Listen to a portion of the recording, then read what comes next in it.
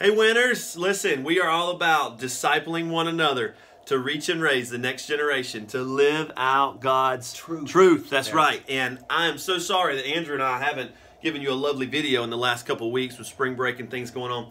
But we just want to have some coffee talk with you today and tell you some things that are exciting in our groups ministry, some things we're excited about. The number one thing happening is that we've had 2 brand new groups start this last Sunday. Both launched very successfully. We had about 36 new people in groups because of these 2 groups. Both of them were young families groups.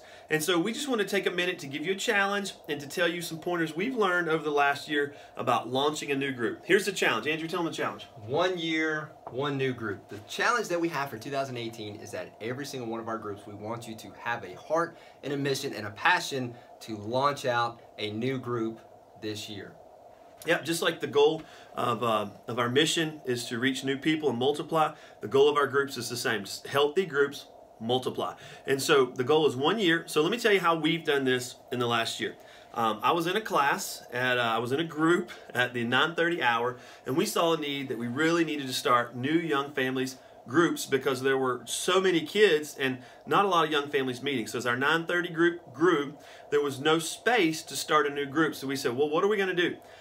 We didn't have anything at 8 o'clock, so we said, let's do something crazy and try a young families class at 8. I don't know that we've ever done it before. It would probably flop, but we tried it. And so about a year ago, we launched this group, and it has been wildly successful. We've had a great group. We've averaged about 25 in that group throughout the year.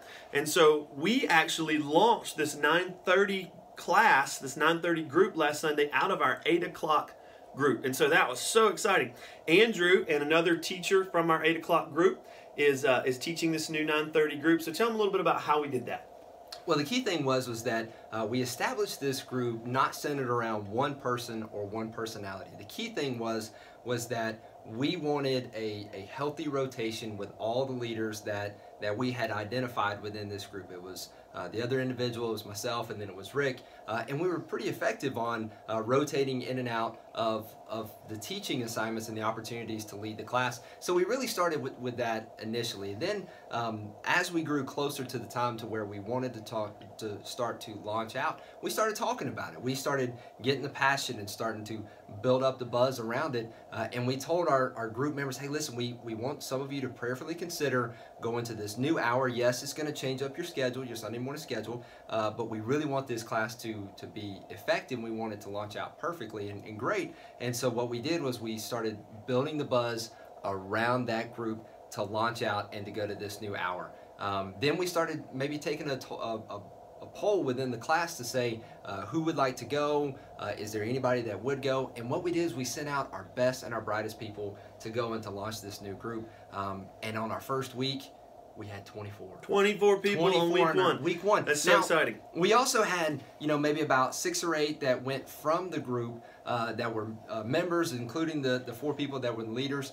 We went out and we sent those out, but we also we started with the core group, but then we started reaching out to a lot of prospects as well, and we had a bunch of new people that are not currently plugged into a group that went and started this new group with us. Yeah, and I think that's the key when you talk about how do we start a new group. Okay, well, first of all, you need a very effective leader. You need somebody that's motivated, and then you need a core group to send out of your current group that's going to go and going to be movers and shakers and going to reach new people. That's what Andrew was talking about. The 9:30 group did. They had 2 teachers launch out. Andrew and a guy named Matt Johnson, who's a very effective teacher. And then they had 3 other couples that came from our 8 o'clock group. So they had about 10 that was a core group to start with, and then the other 14 that showed up were actually new people that kind of weren't really plugged in. So it was very exciting. And so I guess you're wondering, well, what happened to your 8 o'clock group? Was it terrible?